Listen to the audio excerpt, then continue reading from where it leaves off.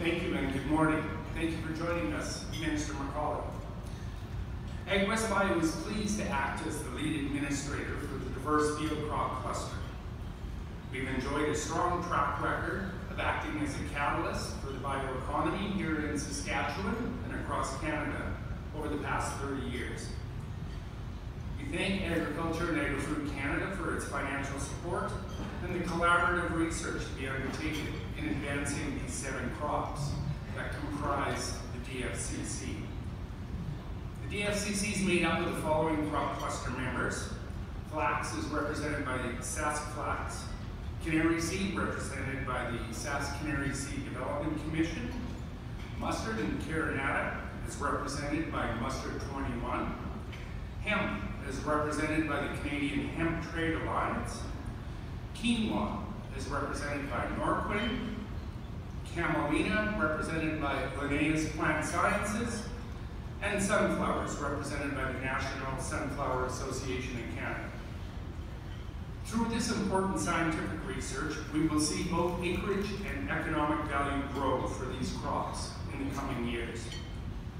Diverse and economically competitive crop options are of increasing importance to strengthen agri-food production, processing, and value, while at the same time mitigating growing disease and pest pressure that a less diverse approach might result in. The 15 research activities contained within the DFCC cover 4 major themes: variety and germplasm development, crop protection improvement, production agronomy, and value-added processing. These activities encompass a coming together of the very best public and private research minds and technologies that Canada has to offer. The DFCC will help strengthen Canada's position as a globally competitive leader in agri-food production, processing, and export.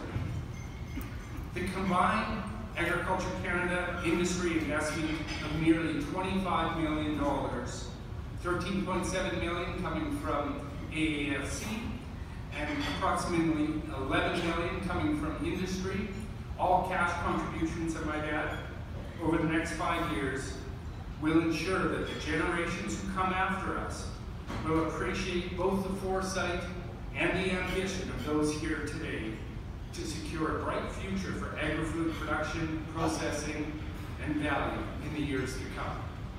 Thank you again for joining us here today as we embark on this important work.